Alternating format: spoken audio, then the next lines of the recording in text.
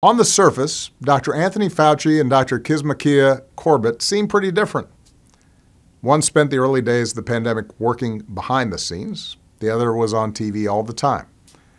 One turned 37 a few months ago. The other is a bit older.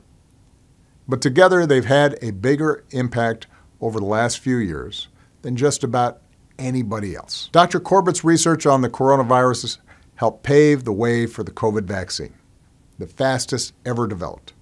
And when she was photographed giving President Trump and other leaders a tour of an NIH lab, she inspired a generation of young black girls to see themselves differently. Before the pandemic arrived, Dr. Fauci was already a legend. Then he became a household name.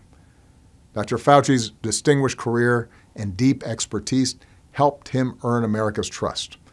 But it was his ability to explain complicated things clearly and his willingness to do it just about anywhere that made him one of the most effective public health leaders we've ever seen. So I can't imagine two more deserving recipients of this award than Dr. Corbett and Dr. Fauci.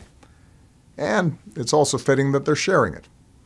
If there's one thing the pandemic taught us, it's that the world can do extraordinary things when we work together. Dr. Corbett and Dr. Fauci embody that truth.